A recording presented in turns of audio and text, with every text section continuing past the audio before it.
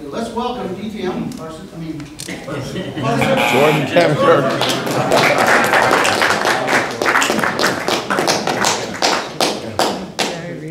Thank you, Bob.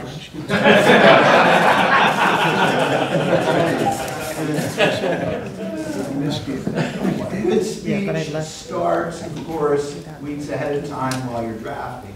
And even here in the room, you look at the pre-speech protocols.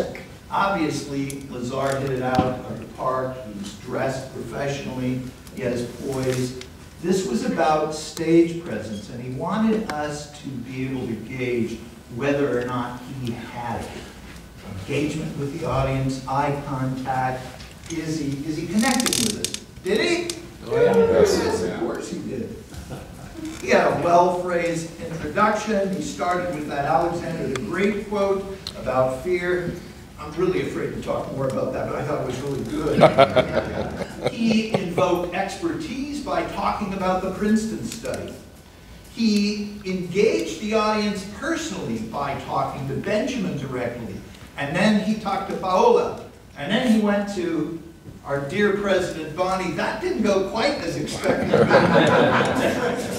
He had wonderful gestures. He had the hand sleeve gesture. He had the duck, duck, duck, goose gesture. Couple of suggestions. Arm your audience. Always arm your audience. Let them know what the goal of the speech is, what the pathway is, and how the audience can help you determine whether or not you've met your objectives.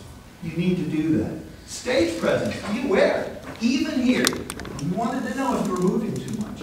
You were swaying back and forth. While you were walking across the room, you had your hand in your pocket.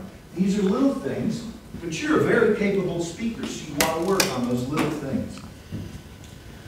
I like the fact that you were so engaged, but this was a perfect speech to use a prop. I'm going to see my daughter Mariah. I wasn't planning to bring this here, but this is a picture of me 60-some years ago with my older brother. I'm the little pudgy guy.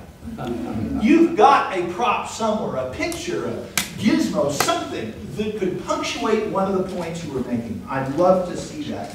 If you needed to feed off the comments made by some of the earlier speakers. That sales meeting, what was the company? Who are they talking about? That would have been good. Okay, the specific over the general. I love you closed with the Joseph Campbell quote. That was powerful. I am no longer afraid. Oh.